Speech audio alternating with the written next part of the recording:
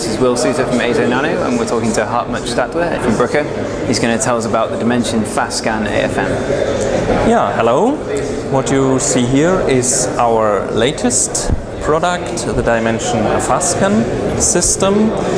This instrument is designed to improve throughput of samples, get measurements done more quickly.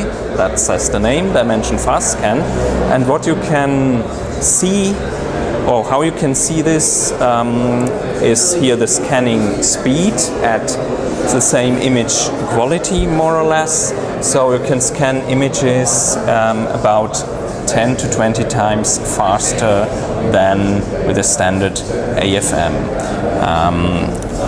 What it means really to be fast, you can see at a simple experiment. If we change the scan speed to standard speed, then you can see that's what a traditional AFM does, but what we can do now is go simply quicker.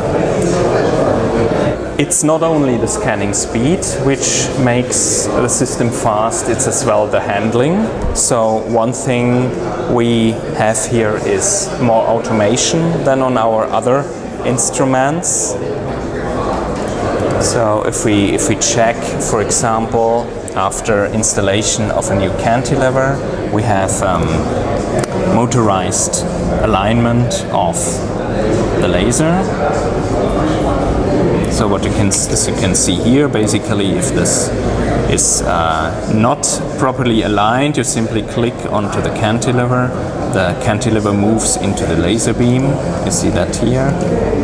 You have as well good optics to focus on all the parts, and you can as well auto-align the photodetector. Maybe then we can take a quick look at the instrument itself to make this a bit easier to understand. As I said, tip scanning system, here's the scan head, and below we have the stage where we place samples. You can see here possibility to place wafers up to 200 millimeter, but that's not the only samples which are imaged.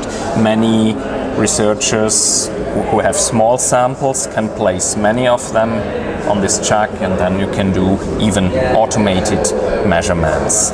And yeah, let's say the combination of the big stage, motorization, ease of use features with the alignment and the speed makes then a quicker time to results than in a traditional AFM. Yeah, so that would be a typical workflow. Basically, you can see here the sample placed on a small mount for small samples. For example, you can use as well magnets, or you can place them here somewhere. You rotate them below the sample here, below the scanner, and so we engage here, maybe at a slightly slower speed for the beginning. And now you might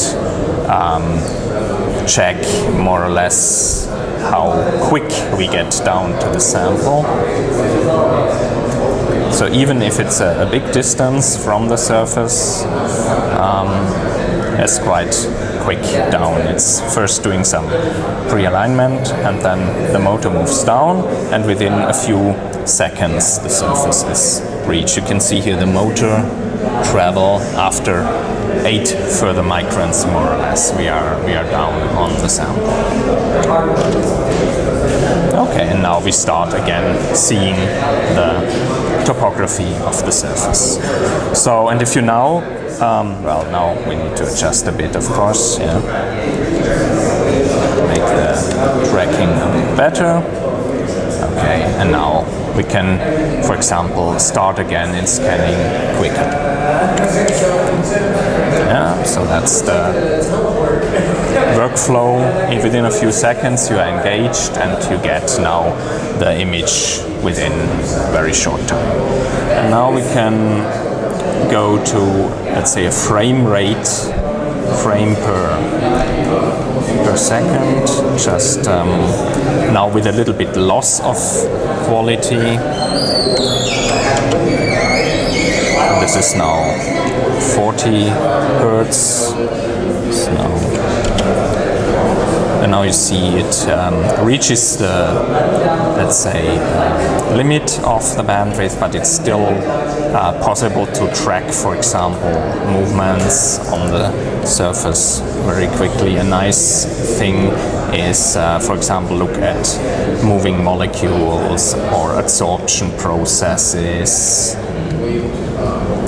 So now we have something like less than a second per image. So this is now 1 frame per second. And well, that was not the original intention of the system.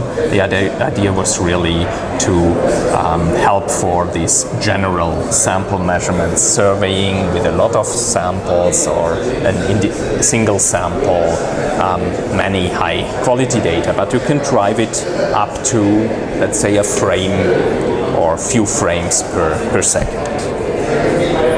Yeah, so that's now incredibly quick, so you can see, yeah, well, it's not a high quality image, but well, for these applications one does not need that high quality.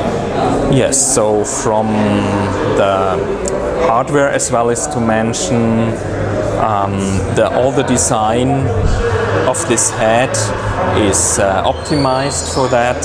So it's not only the cantilever, it's as well the scanner itself, so has higher resonance frequencies to allow this faster scanning without ringing and the faster response. Okay, so from the tests and applications we have done so far, it ranges from really polymeric material science, looking at polymer crystallization, for example, de-wetting phenomena, as well to experiments under fluid, so you can operate this as well in fluid. In the biological sciences, for example, dynamics of membrane patches on a surface, disruption of cell membranes. So there's a wide range of applications. It's not focused on, let's say, wafers, hard samples. You can employ it for more or less any measurement, any application. Okay, so that's a short tour through the FastScan. Thank you very much, Hartmut, for telling us about the Dimension FastScan. Okay.